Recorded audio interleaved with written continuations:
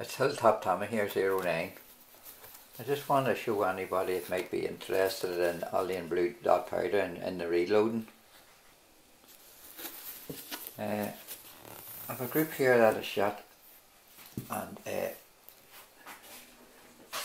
you can see there it was 53V-MAX with 13.7 grains of blue dot powder, ALLIANT BLUEDOT that is. And there's the group. You can see there's 4 shots all together, clustered together, making like an L shape upside down. It's near like an R. And there's 1 shot low there. It's about I suppose 3/4 inch lower. So that actually was my 4th shot. As I was shooting up on top of a bank, and I had the rifle down at an angle. If you check out, there's another video on the 53V-MAXs. You can see that I shoot from the top of a high bank and down into the front of a bog just for safety purposes. So that's the 53s now with 13.7 of blue dot. Anybody considering reloading this, make sure you work up very carefully. Watch for the pressure signs. Do a bit of reading up on it. Google it, ALLIANT BLUEDOT powders, and you should find a lot of loads. There's boys reloading up in the mid-teens, but there's none of them that I've seen use it up as heavy a bullet like in the 53V-MAX. I'm mostly shooting with the 30s, 35s, 40s, you know. But that is decent. There are 4 bullets on top of each other, like, and there's very little height in it, like. I just want to show you now the chronograph. I chrono these loads. This is a competitive edge dynamics chronograph.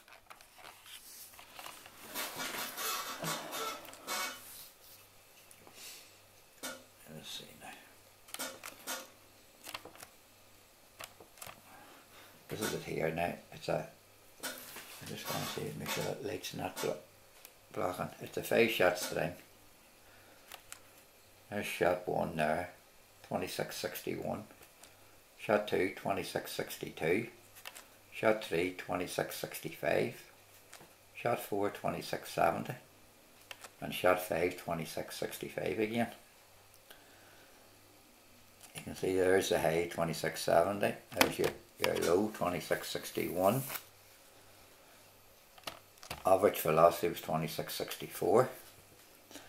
Extreme spread, take a look at that there, 9.0 extreme spread, and a standard deviation of just 3.0. So it looks like I've got a half decent load, like. It's definitely like I'm getting great groups all the time. As I say, that low shot there, let's see now, that low shot there was actually, I think it was my 4th shot. And I had I'm shooting prone with a bipod. I actually had the bipod over the edge of the bank down the slope, so I could get the angle down till the hedgerow in front of the bog that I was shooting. You can see the angles, I say, on another video there, shooting the 53V-MAXs.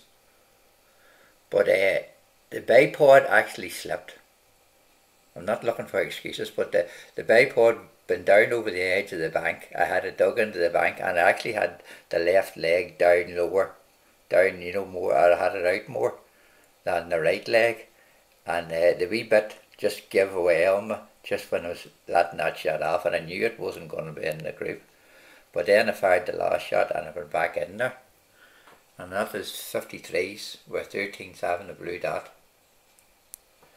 Okay, now I'm just letting you know, like, if anybody with a bit of experience wants to consider trying that out, like, but make sure you start off lower down in the powder weights just for safety purposes, because everybody there at reload should know, like, no 2 guns will shoot the same, like.